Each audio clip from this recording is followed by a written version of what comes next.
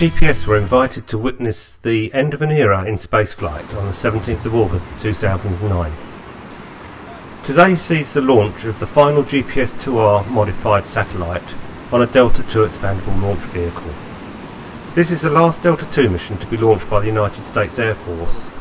Due to risk of toxins, we were unable to get a view of the launch pad from the press site, so we huddled together with the other press guys and then hot-footed it quickly down to Cocoa Beach, where we would have a full view just in time for the launch. As the sky brightens with the coming dawn, we wait patiently for the 3, 2, 1, ignition. The Delta II and its 6 solid rocket boosters hurl the spacecraft into the sky.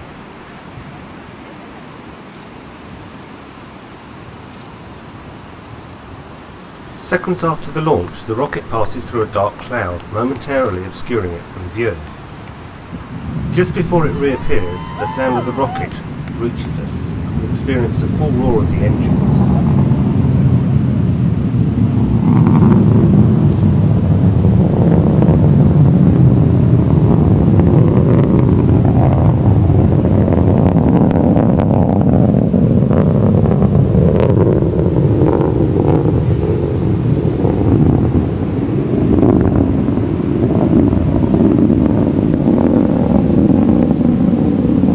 Delta II is on a southeasterly course, and as it passes overhead, it is lost from view behind some more clouds. As it clears the clouds, the solid rocket boosters shut down, having burnt their fuel.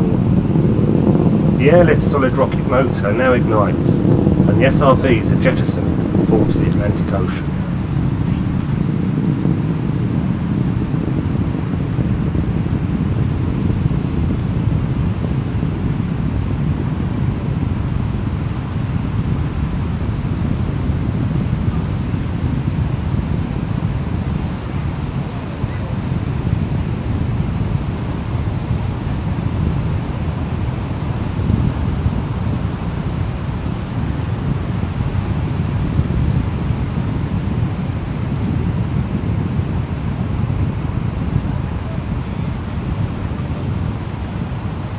Further downrange, I lose the rocket behind yet another cloud.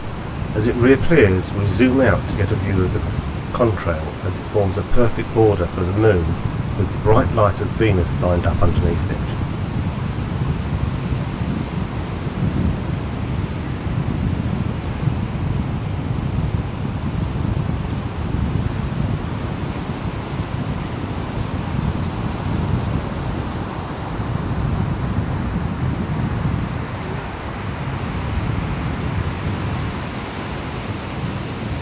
The last event we can see on the video is the separation of the air-lit solid rocket motors.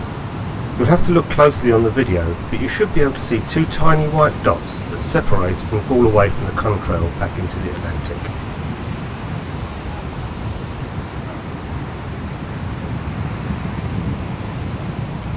The rocket is nearing 50 miles above the Earth and 200 miles downrange now.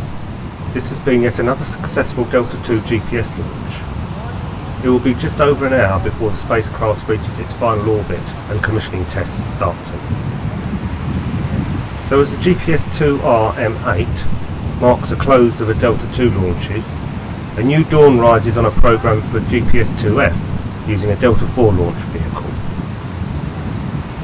As the rocket streaks southbound, the birds return to their flight and everything returns to normal at Cape Canaveral. This has been Mike B and Gator Guy covering the GPS launch at Cape Canaveral.